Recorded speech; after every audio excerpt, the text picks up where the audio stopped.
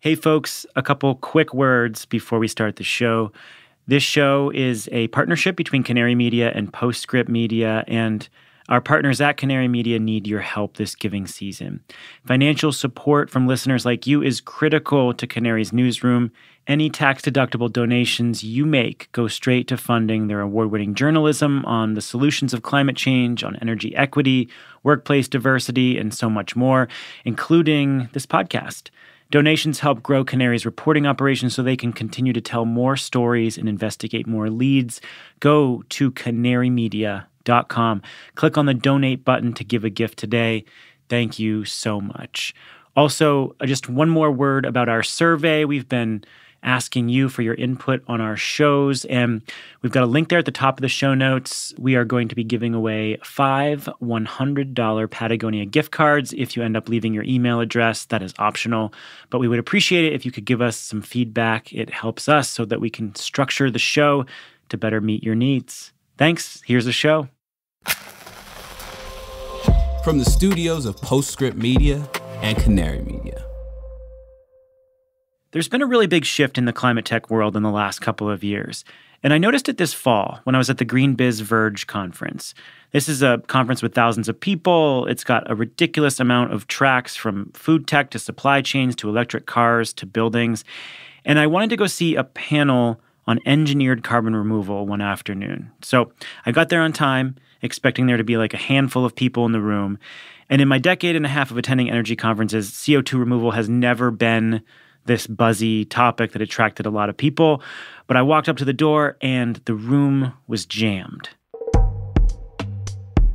I was one of the last people to squeeze in, and I made my way through and got my back against the wall. And I looked around, and it was an incredibly diverse group of mostly young people, furiously taking notes, taking pictures of every slide, and closely following this guy. I got into the business of carbon management 20 years ago and carbon removal 12 years ago. And I talked to a lot of empty rooms before I talked to rooms like yesterday. Julio Friedmann is the chief scientist at Carbon Direct. He's devoted his career to the science of removing carbon from the atmosphere and oceans. He's held prominent positions in academia and government, and he says the surge of interest in carbon removal reflects a couple of shifts. One is just the scientific urgency. In 2014, the IPCC report said, carbon removal, I don't know if we need it. In 2022, they said, oh my God, we absolutely need it, and in huge volumes. And that reflects the maturation of the science, the understanding of climate risks, the fact that emissions have gone up for the past 8 years, like all of that stuff has weighed in. And the other reason is that the technology of engineering carbon out of the air has matured considerably. This is turning into a real business now. This is not a philanthropic effort. There's money to be made, there's projects to be built, there's credits to be sold. And that is all new in the past 2 years. In just the last year alone, venture investments in carbon removal have doubled. Top tech companies are buying credits or taking equity stakes in cutting-edge projects. And it's not just propeller heads talking to themselves at niche conferences. A new wave of young talent is taking notice. So we were all holed up in COVID lockdown, and we get out and suddenly everybody's like, talk to me about carbon. This is The Carbon Copy. I'm Stephen Lacey. This week, the state of carbon removal. There is no way we can hit net zero emissions without stripping lots of carbon out of the air. We'll hear from Raphael Bros of Microsoft about how the company is investing in the space. You've got to start taking into account, okay, how long are we actually keeping carbon from the atmosphere, for sure. And that's what's leading us down that road towards engineered solutions. And we'll hear from Julio Friedmann about the scientific urgency, the tech advancements, and what could push or hold back scale. It is massive in terms of scale and scope. That is daunting. We are laughably outgunned on this challenge. But whether I'm optimistic or pessimistic, the work looks the same. We still got to do it, or else we're in a world of hurt.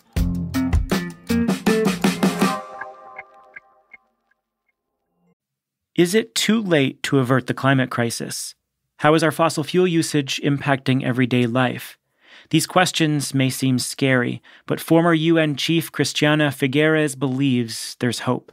In her podcast, Outrage and Optimism, she and her co-host will break down the latest climate news, introduce you to the incredible activists making a difference, and maybe inspire you to play a part in averting climate change. Find Outrage and Optimism wherever you listen to this podcast. Listeners of the Carbon Copy know that we are facing one of the most challenging moments in human history, and that's why we want to tell you about another podcast about meeting those challenging moments. It's called Reimagining Government. Our governments are under increasing pressure to bring about the results people expect while remaining trusted and relevant. And yet the systems, structures, and processes of government today are often not set up to respond to the complex challenges we face. Reimagining Government is a new podcast from the Center for Public Impact and Apolitical that explores radical new approaches to addressing the most pressing issues of our time. From the climate crisis to equitable health care to rebuilding trust with marginalized communities, listen to the Reimagining Government podcast to explore today's most urgent global issues, and you can find it anywhere you listen to this podcast.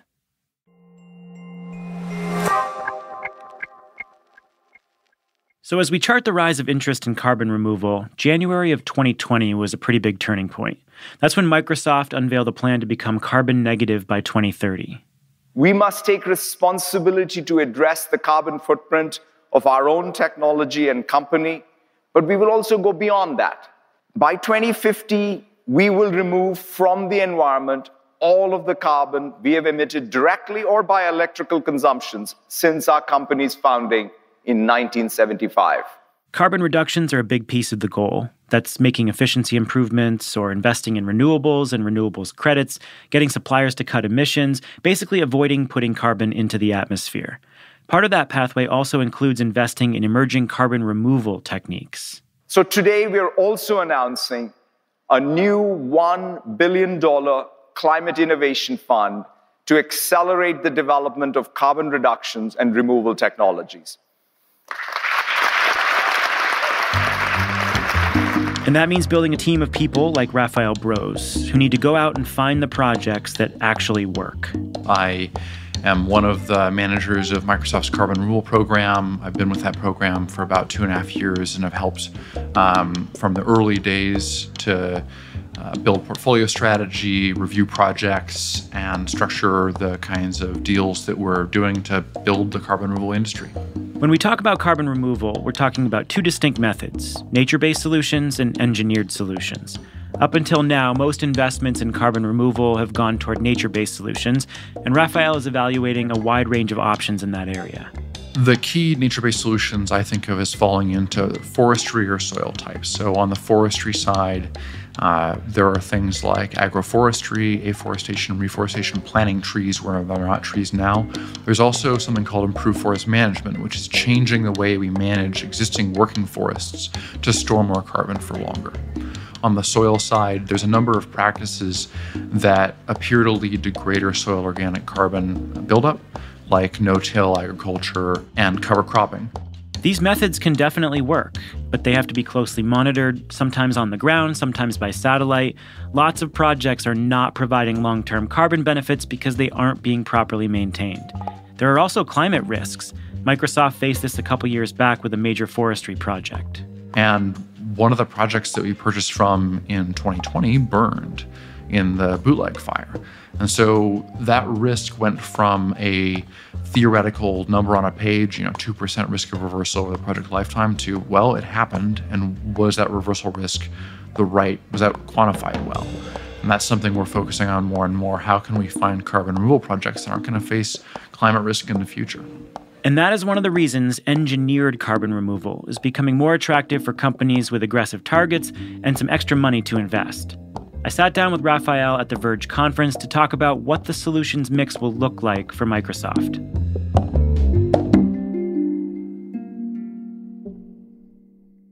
Can you talk about what the engineered solutions you're identifying, currently working with, or have on the horizon are? Yeah, absolutely. I think the best known one is direct air capture, DAC. And I'll cover that briefly because I think it's very well covered elsewhere. Companies like Climeworks, like Carbon Engineering and Heirloom and others are devising ways to take CO2 directly from atmosphere. And there's a diverse set of approaches there, but basically you build a large, something that we would all recognize as a big plant, a big steel on the ground plant, and you capture CO2 from the atmosphere, you concentrate it, you liquefy it, and then you have a storage partner who puts it underground. There are other approaches, of course, as well. There are a lot of biomass-based pathways. You can call it biomass with carbon removal and storage, or bioenergy with carbon capture and storage. A good example of this might be Charm Industrial here in the Bay Area, that is turning crop waste in the Midwest in giant blender sort of process and injecting it underground. And that acknowledges that plants are actually very, very good at capturing carbon slowly over time. And so if we can find the waste streams in those agricultural systems and then turn that waste into carbon removal, that's a very viable strategy. I'll add a caveat, and this is one of the things that we're running into. And I would say, like, my philosophy, and I think Microsoft's philosophy, is in this space to just learn by doing and then transparently relay what we're seeing. And we've known for some time that we're going to have to, that there's a limit, there's an edge to the amount of sustainable biomass in the world, and we're getting closer and closer to operationally defining that. And we hope to be able to turn out some principles sometime soon publicly to say, here's how we think we should define this. And to be clear, this is not overtaking investments in renewable energy. This is complementary to clean energy goals. Absolutely. That's not a trade-off that we see internally. Talk about how this space has evolved. The Microsoft announcement was a very big deal, and other corporates have said that they're going to, make other similar kinds of investments in early technology risk and engineered carbon reduction solutions. Try to make sure that they have really high standards for selection of projects. And it does feel like something new is happening in this space. How much momentum do we see behind the carbon removal space right now, generally? We see a lot of momentum at this moment. There were a series of announcements in the spring, the First Movers Coalition, Frontier Climate. There was a very large deal announced between Airbus and 1.5. Altogether, you're talking $1.5, maybe $2 billion in publicly pledged money. That doesn't include folks who are coming in out of the wings that haven't announced yet. And so I think there's a lot of momentum there. And down the road, I think we'll see more and more sectors coming in as they realize, especially the hard to decarbonize sectors, as they identify that they have relatively limited alternatives for decarbonization. So the demand is increasing, supply is not matching demand right now, at least on the engineered side. Do you see that alleviating? I mean, you said that you eventually see a 50-50 breakdown between nature-based solutions and engineered solutions. When do you expect to see a lot more supply of the engineered solutions come online? I think we should be seeing a lot more supply for engineered carbon removal in 2024, 2025, 26, and 27. Those are when we see the first of a kind, really large plants coming online. And that's when I think that supply is going to catch up with demand. And then we're going to be, doing deployment-led innovation and seeing the green premium come down and seeing who does a little bit better and going with those folks. Can you talk about the scope of this challenge beyond just Microsoft? I mean, we need to pull many gigatons of carbon dioxide out of the atmosphere. How big is the problem generally? Yeah. So if I recall my UN science appropriately, we need probably 10 gigatons, that's 10 billion tons per year of carbon removal in, say, 2050. And then, you add or subtract that depending on how you think we're doing with decarbonization overall. So probably call it 10 to 15 gigatons a year. Worldwide, we think the carbon removal capacity per year is about 3 million tons. So we're off by 10,000x. And that's a very imposing scaling curve. And that's why we're putting so much work into this, not only so that Microsoft can be carbon negative in 2030, but so that we can have jump-started the development of an industry that society is going to need very much as we get the remainder of decarbonization on track. So when you wake up in the morning and you've got this 10 gigaton number hanging over your head, I mean, do you wake up and feel excited about that challenge, or does it overwhelm you? How do you approach this work? This is a dream job, right? We're doing the work. But this is a 10, 20-year project, right? And we're in the early innings of discovering how to do carbon removal well. What we're going to do is keep learning by doing, keep telling folks what we're seeing, and try to build the quality projects that really are going to make a difference. Again, that's Raphael Bros. He's the manager of the carbon removal program at Microsoft. Coming up, we're going to go back to Julio Friedmann, who gives us a tour of a place he calls Carbonville. And it's pretty messy there.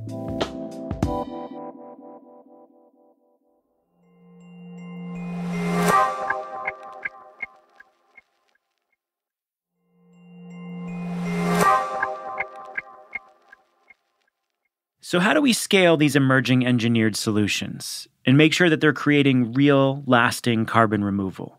Julio Friedmann spends nearly every waking moment of his day thinking about exactly that.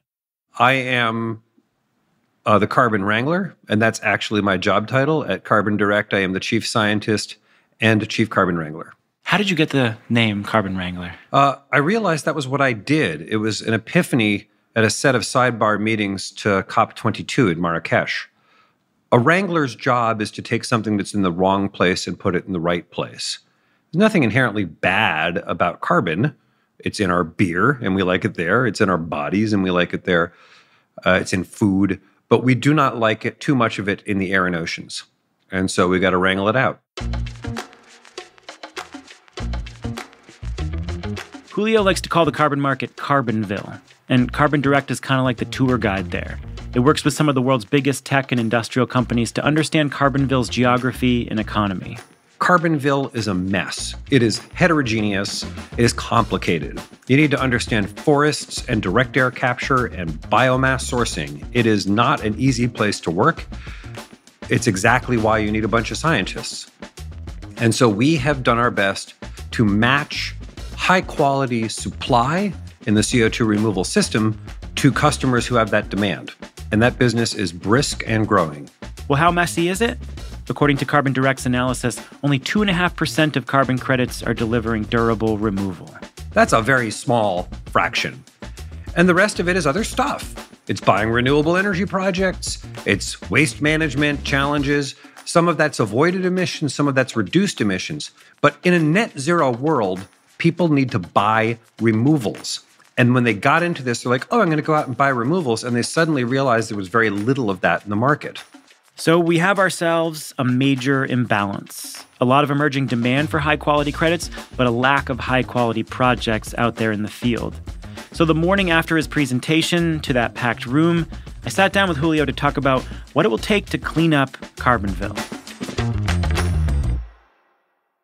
So in that 2.5% we talked about, there are valid projects in every vertical, in every pathway. So that includes afforestation and reforestation. You have barren land, you grow a new forest. That is valid, durable removal. It has to be managed well. Many of these projects aren't. It has to be validated by people on the ground and verified by spacecraft and stuff. But there's no mystery about it. We know how to do those things. So there are good reforestation projects. There's also good improved forestry management projects where they reduce the rate of harvesting, they allow more carbon to accumulate in the forest, and that's another way to pull CO2 out of the air and oceans.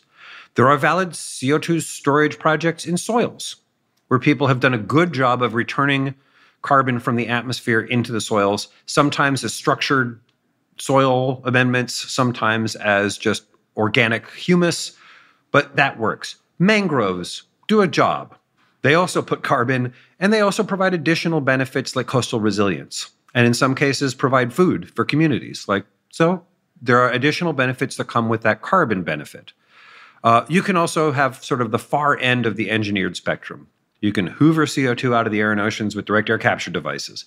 That works. You can accelerate the carbonation of minerals. Minerals weather and they turn from silicate minerals into carbonate minerals, and that binds the carbon in mineral form. There's companies now that are coming forward to do that. You can do something like waste to energy and then capture that CO2 and store it. And there are projects starting around the world to do exactly that. One of my favorite ones is a little one in Sweden, Stockholm Exergi, where they're taking basically a waste plant that heats the city of Stockholm right now, and they're going to capture all that CO2 and store it in the North Sea. All of those approaches work. They're all sound. but they have different price points. They have different durability. They have different customers. They have different regulatory frameworks because they're happening all over the world. They're happening in different commercial ecosystems. And so everything I said works, but that's not the same thing as they are at scale today or they are easy to scale. That's where these choke points come into the system. So these poor projects, they're just not verified. They won't last long. What is the problem with them? Right. So there's a mix of stuff. So again, some of what is out there is valid avoided emissions, right? Some of it is not. As one example, there was a study done recently in India. They found half of the wind projects that were built there were not additional at all. That means half of them were just nothing. The other half were credible avoided emissions. So if you want to buy avoided emissions, you can, but that's not removal. Those windmills did not remove anything from the air and oceans. It's not what they did. It's not that they're bad. They generate clean electricity. Great. But they do not remove CO2 from the air and oceans. That's what people wanted to buy. Similarly, a good reduction project, say, in the market is methane destruction. So people own a dairy farm and they're trying to destroy their fugitive emissions. That reduces greenhouse gas emissions in a very real way. That's great, but it's not removals. So some of what's in the market is valid, but not removals. Some of what's in the market is bollocks. And we've discovered that, not just us. I mean, there is now a thriving journalistic train of people who go out and find bad projects. And nobody wants to be caught with their pants down. Many of our customers are concerned very much about reputational risk, so they want to make sure that what they're buying is valid. Those are technical questions. And the market standards don't exist.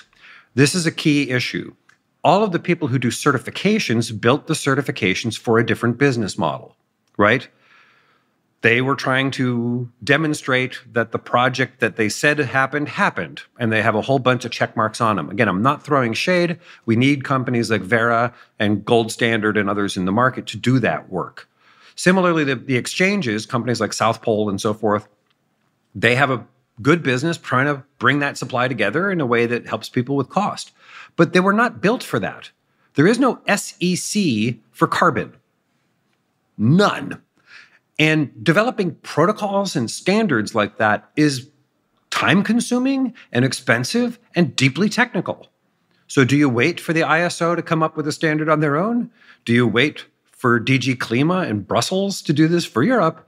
Or do you lean in and try to do useful stuff in the meantime? And so it's complicated in the market. And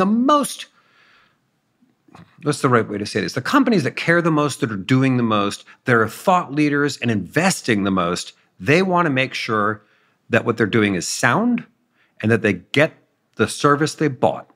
It's pretty straightforward, but you need a bunch of science in the heart of what you do. I think it's important to take a step back here and talk about why we are discussing carbon removal. So this is a 10 gigaton problem. We need to take 10 gigatons of carbon dioxide out of the atmosphere. How big is that challenge? Right. So it's enormous. And it's exactly why we started the company. Our founder, Jonathan Goldberg, realized that the carbon removal market will necessarily be the biggest market of all human history, and he wanted to be in it, so he started the company. Just for comparison, all of the oil and gas that has moved around the world is about 5 billion tons. That is the minimum amount of CO2 removal that the IPCC says we need. It might be as big as 10 gigatons. The cumulative volumes are between 300 billion and a trillion tons, okay? That, again, for comparison, a trillion tons is twice what we have emitted over human history. Okay, it's a big number.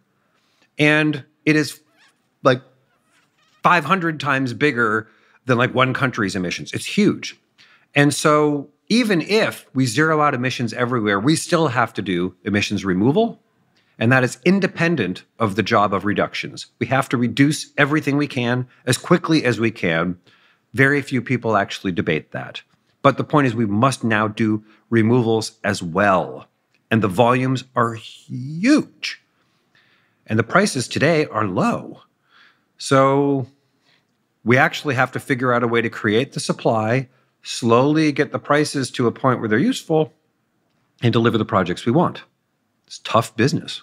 So let's talk about one of the first choke points, which is just cost. At the scale that we're seeing these engineered solutions, what are the ranges of costs per ton of CO2 removed? So before I answer that, let me step back a little bit.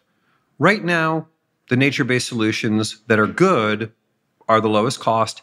They are ranging in price between, say, $20 and $35 for the good stuff. We've seen those prices inching up. It's not crazy to imagine they'll be in the $50 range soon.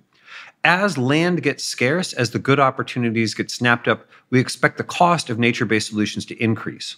Conversely, today, the technology solutions are very expensive. Direct air capture, say, is on the order of $600 a ton. A good biochar project might be on the order of $150 a ton. A good biomass with carbon capture project might be between $150 and $300 a ton. As those deploy, those costs will go down. So there will be some point in the future where there's cost parity between the nature-based solutions and the engineered pathways. That is inevitable, but I don't know if that's in 2030 or in 2040 or in 2050. Nobody knows. So in the near term, we actually have to grow supply in all of these systems. We need more of these engineered pathways and hybrid pathways like biomass with CCS, but we also need to scale up the nature-based solutions because that's what's cheap and available today.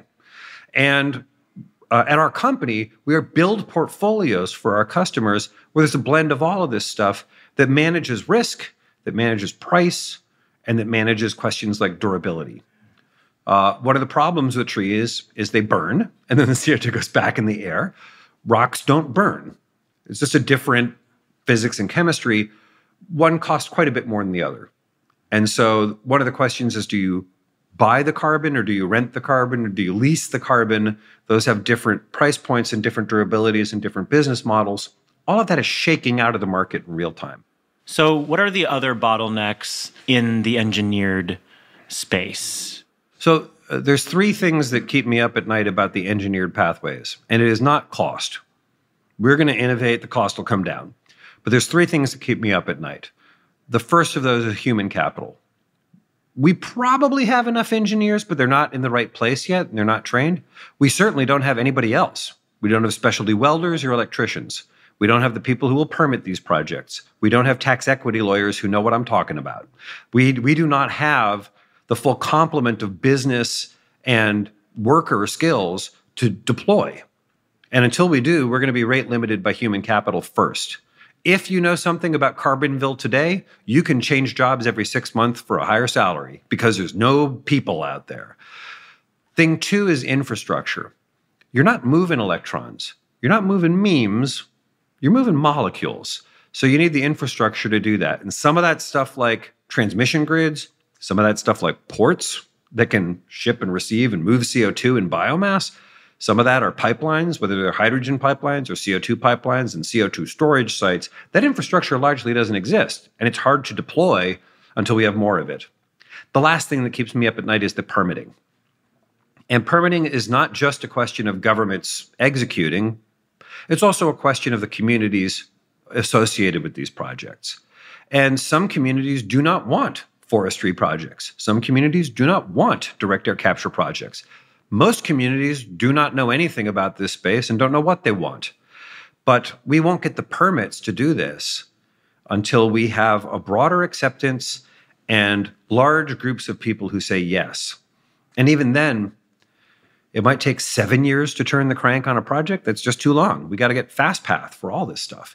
So these are the things I worry about. I believe we'll overcome them. I'm optimistic, but I can't be jejune about it either. There's work to go around. So those first two, human capital and infrastructure, it leads me to wonder why multinational oil companies haven't been getting into this space more aggressively, if they've got the engineering talent and they've got the infrastructure expertise. Well, that's actually really easy. First of all, no one asked them to. They deal with customers who want fuel. They provide fuel. So until people really ask them to do that, they're not gonna. Second of all, they couldn't make money. Until very recently, this just looked like an dead weight economic cost, right? So if you brought a big CO2 removal project to the board of a big multinational company and said, hey, put $1 billion into a direct air capture project, they would be, no, thank you. We can put $1 billion to get a return instead, right? Now that there is policy evolving in many nations, some of it is regulatory policy that caps emissions. Some of it is like the European trading system. Some countries like Canada now have a $170 carbon tax, which is quite a lot. In the United States, we don't do taxes, we do incentives. We have now $180 a ton for direct air capture incentive that is a few months old. Unsurprisingly, the energy companies are excited now. Now they are getting into this space because there's revenue. It's not that complicated. It's like asking my kids, I never ask myself, why has my kid not cleaned up their room? The reason why is because I haven't asked them to, I haven't told them, or I haven't incentivized them, right? Until we do those things, of course, my kid's not going to clean up their room. Of course, an energy company isn't going to do what is outside the scope of an energy company. That said, last point on this, if we're going to do this at scale, the skill set in energy companies is hugely valuable. Not just the injecting CO2 into the subsurface, which like they're the only people who know how to do that, but pulling together a $2 billion project. That's something energy companies do kind of all the time. Putting together the capital stack, managing the team of engineers, like investing in an innovation. Like energy companies have a lot of skills and a lot of human capital that we're going to need to pull this off. So I'm glad they're getting off the sidelines and starting to become more active. That's useful, and we will all be glad they did. There's a lot more cash coming into Carbonville through the form of government investment. The Inflation Reduction Act will bring in, record amount of government investments in this space. What are we seeing? How transformative could it be? Unquestionably, hugely transformative. The incentive stack that is in the Inflation Reduction Act is unparalleled by any nation anywhere. That is driving investment in the U.S. in a hugely important way. Before that, the Infrastructure Investment and Jobs Act, which is also transformative, is creating a bunch of that infrastructure I was talking about. And it also includes big grants for things like hubs, where you can co-locate a lot of this stuff and save on infrastructure costs and train a workforce. Those two pieces of legislation are hugely transformative. And frankly, I've been to meetings now where other nations come to me and said, is there a way you can get the U.S. to reduce its incentive stacks? It's kind of making us look bad. So our response to that is, you could up your game. You could add incentives, and we'll see how all this goes. So this 10 gigaton challenge is astonishingly large. It can feel overwhelming, but there are real projects happening, small relative to the scale of the problem, but certainly technological progress that seems really promising. When we have this conversation 20 years from now, how do you think we'll be characterizing the market? It's impossible to say. My guess is based on what happened with batteries and solar. 20 years ago, solar was a failed set of Department of Energy projects in the Mojave Desert that were ridiculously expensive and tiny. And other than that, people were buying solar panels for vanity or spacecraft. And then things changed and our world got a lot better, right? 20 years ago, the only lithium-ion batteries in the marketplace were for camcorders. Camcorders don't even exist anymore, right? But that was how they got their entry into the market because people wanted to keep filming their kids. Like literally, that was it. So it's impossible to guess how these things are going to be. But I think we are going to see a change of incumbents. I think we're going to see a whole new set of pathways for CO2 removal that we haven't even imagined yet. Stuff like wood burial is becoming a thing, and it does remove carbon dioxide. I think we will begin to see new laws and new protocols, everything from the revisions to the London Convention of the Sea to Article 6's complete collapse and dissolution. I think we're going to see all these things, but mostly what we're going to see is a handful of really energetic young entrepreneurs today ending their careers with success. They are going to say, I've spent my life working on this problem and it worked. And I contributed, and we went from all of us going to die to we all have a future. And that's what gets me so excited every time I get out of bed and enter the world. Julio Friedmann is the chief scientist and carbon wrangler at Carbon Direct, and the Carbon Copy is a co-production of Postscript Media and Canary Media. Remember, if you want to support Canary Media's journalism, go to canarymedia.com and you can donate there. You'll see a tab at the top of the page. Really, they've got a fantastic team of journalists. We are so honored to be working with them. And your tax-deductible donation will go to a really good cause. And also, don't forget about our survey at the top of your show notes here in this episode. You'll find a link to our survey. We're going to ask you about a dozen questions. And at the end, you'll have an option to leave your email address. And if you do that, then you'll be entered to win a $100 Patagonia gift card. So thanks a lot for participating. And now to the credits. This episode was produced by Alexandria Herr and me, Stephen Lacey. Sean Marquand is our engineer. He also composed our theme song. The original music came from Echo Finch and Blue Dot Sessions. Postscript Media is supported by Prelude Ventures. Prelude is a venture capital firm that partners with entrepreneurs to address climate change across a wide range of sectors. That's advanced energy, food and agriculture, transportation, logistics, advanced materials, manufacturing, advanced computing, and now media. Give us a rating and review on Apple or Spotify. Thank you for doing that. It's really helpful. And send your thoughts on social media as well. I am Stephen Lacey. This is the Carbon Copy. We'll catch you soon.